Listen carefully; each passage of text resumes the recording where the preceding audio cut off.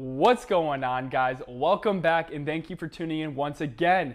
You guys have been asking for it, so we deliver with a B9 installation video. What are we doing today? Well, we got the good old ethanol sensor install because guess what? We're doing some E85 tuning and I need to show you guys the data, make sure we're running actual E85. So let's jump into this video and show you how to install it.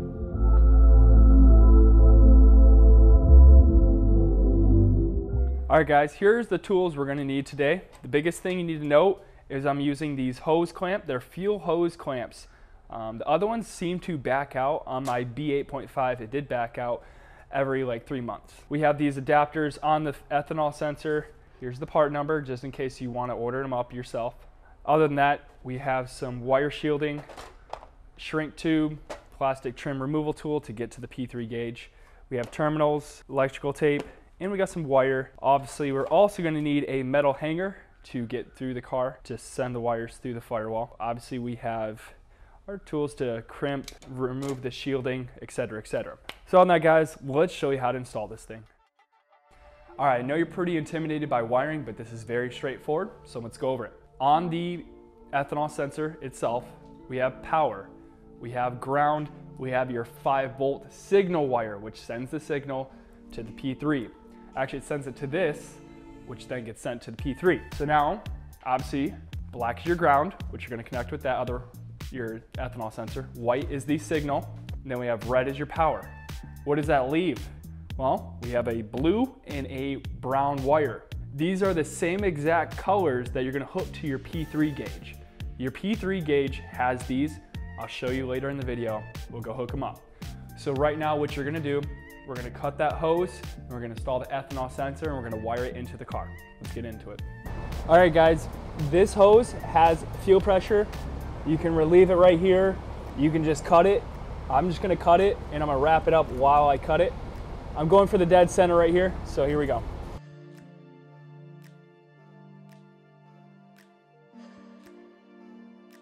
Make sure you have some sharp snips. These aren't doing the best. So what I'm gonna do is I'm going to zip tie it to the AC line right here. So this is what I'm shooting for, right here. Let me see what I can do.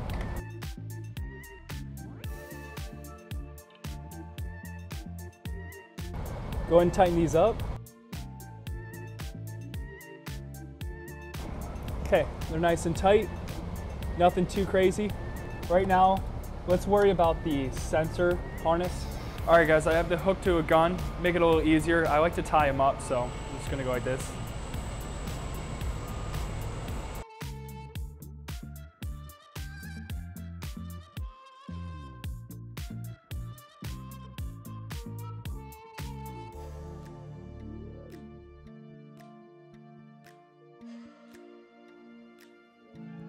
This is black, this is brown.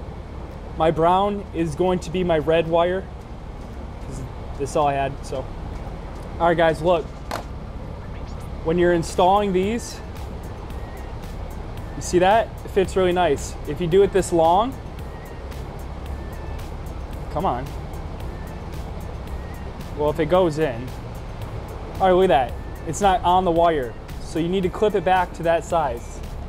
For reference,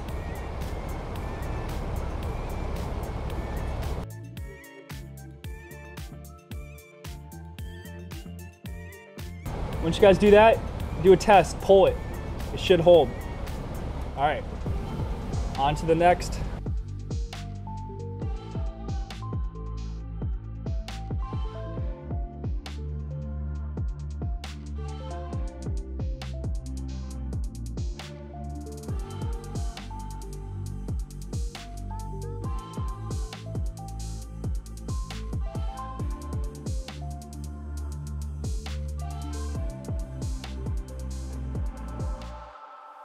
So you guys know, the terminal connectors, they have glue inside there. So I'm doing a double protection here. These are the best terminals. I would highly recommend them. So just right over there, look at that, fit perfect. Beautiful. Last but not least, There we go. Cool. All right. Just note on this job, you have to have a gold lighter. It won't work with any other lighter.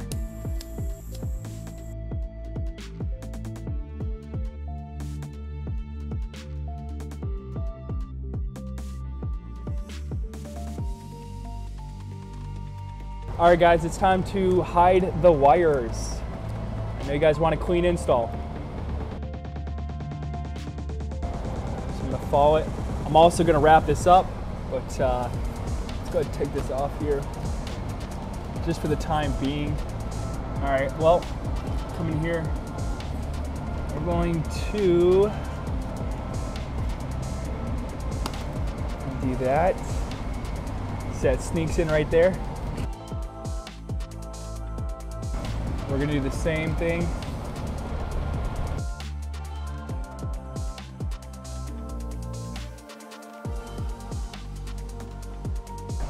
All right, guys, so see the nub right here? We're gonna cut that back. We're gonna run this through there, right there. All right, so take a razor. Just gonna cut this off right here. Beautiful.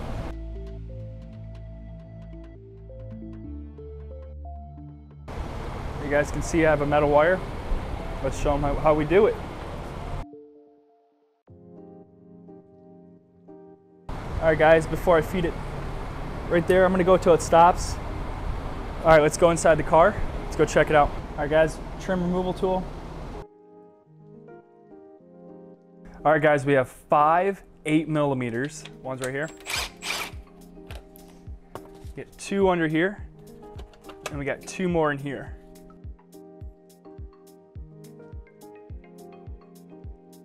All right, I hate this part. We're gonna yank down.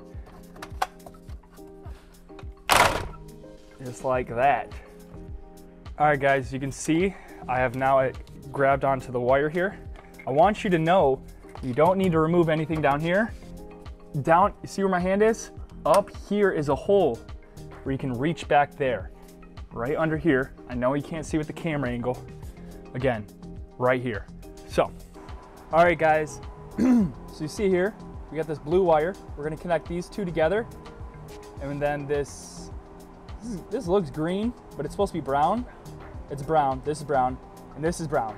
This had a 5-volt piece of paper on it, and this had a 5-volt paper on it. This says dimmer. This is not, you're not connecting anything to this. So, simple as connecting the 2 blue together.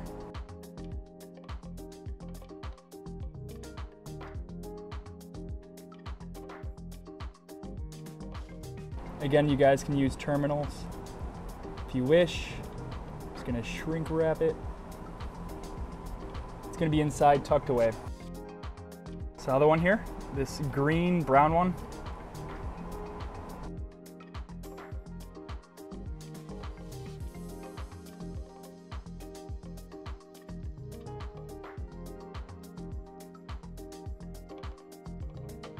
So here's our ethanol sensor voltage adapter. Blue to blue, brown to brown. This is a darker color, kind of looks reddish to me, I don't know. But you guys can see those 2 together. All right, so now we're done with that. Let's move on to the good stuff.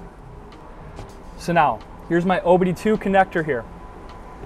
I tapped in, I cut, I spliced in the harness because I know red's power, black is ground. So now what I have here is the other side of the harness. It used to be like this. I'm just tapping into it. So, and now I have my outside wires. As you guys know, white is going to white. Black is going to black. And then this is whatever color you wanted it to be. It could be red. I mean, you know what I mean. So I have it this color. This is my power wire. So I'm gonna hook this up right away so we don't get confused here.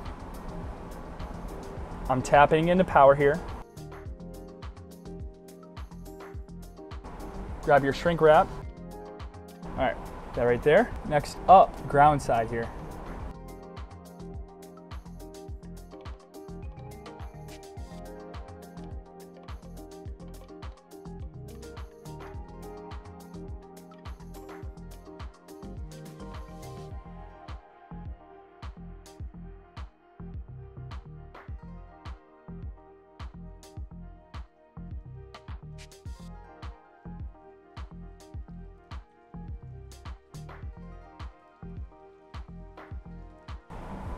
and white to white.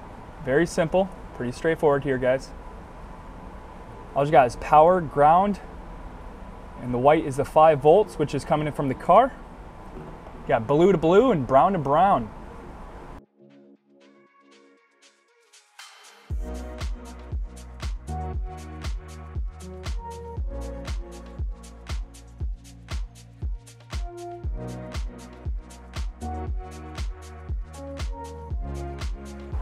Perfect. All right, it's time to shrink wrap stuff.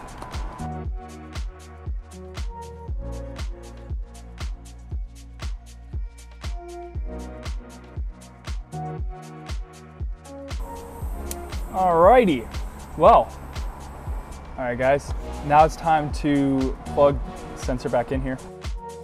All right, before I get away and get crazy with it, plug in OBD2. Got power and ground.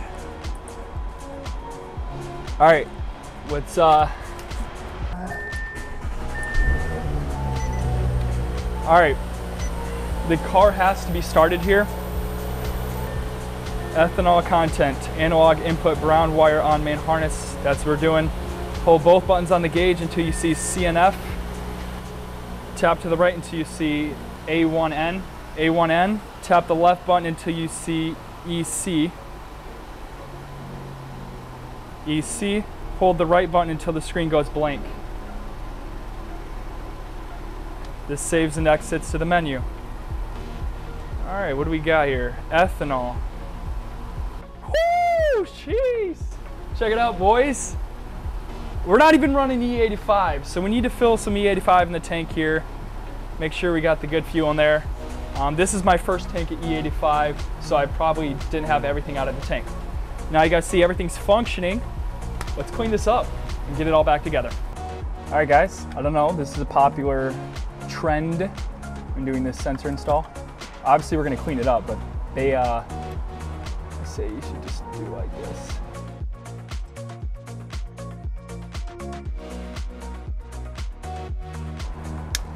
All right, I don't have much electrical tape here, but I'm gonna try to clean this up here the best I can, because it's quite a mess. Just gonna kind of bend whatever bends together here. Looks like a good blob.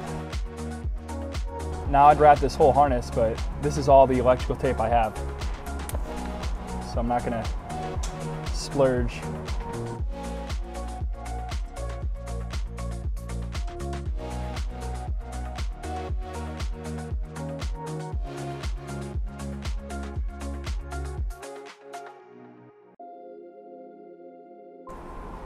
All right, that's gonna do it there. All right, next up. All right, so I got some double-sided 3M tape here. Stick it right on the bottom. All right, so I'm gonna stick it on top of this.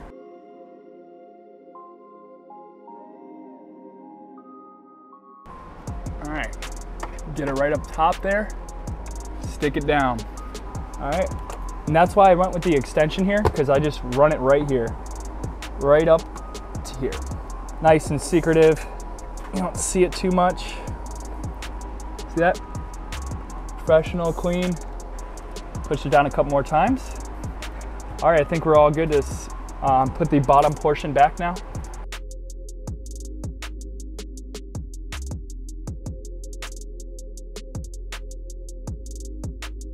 Everything's pretty nice. Guys, note when you're doing this install, go up there with a flashlight and look to make sure the holes are lining up. You cross-thread one of these, it's not gonna be a good day. Your friend is a magnetic bit here. See, it's magnetic, makes it a lot easier. I'm not gonna tighten it all the way, just get a start on it.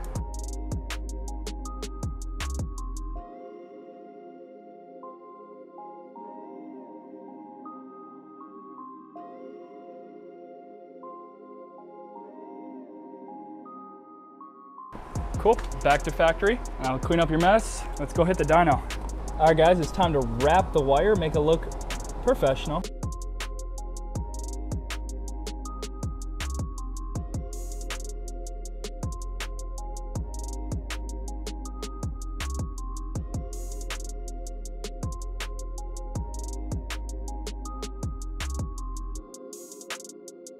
All right, before I finish this off, I'm gonna hot glue this right here so we don't have water intrusion.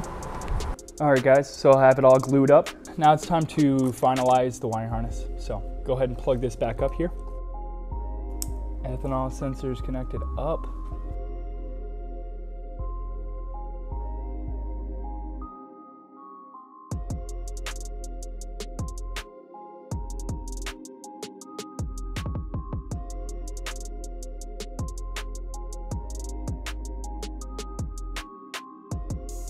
All right guys, you see that AC line right there? I zip tied to that. Look at how firm that is. Nice and sturdy here. The only thing I can see is possibly hitting the side of this. It takes a lot of movement, so if the engine stays sturdy, we shouldn't see any issues. It's on. So, not bad. I'm gonna do one more zip tie. Let's get this outro done with. But before I do, you guys don't forget to put this back here.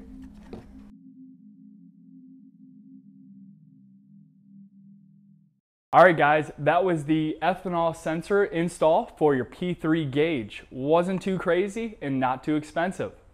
I hope this video helped you with the wiring and all sorts of other stuff you're wondering about installing this P3 gauge. So comment down below, let me know if you have questions. I'm here to help. And like always, stay BDT tuned.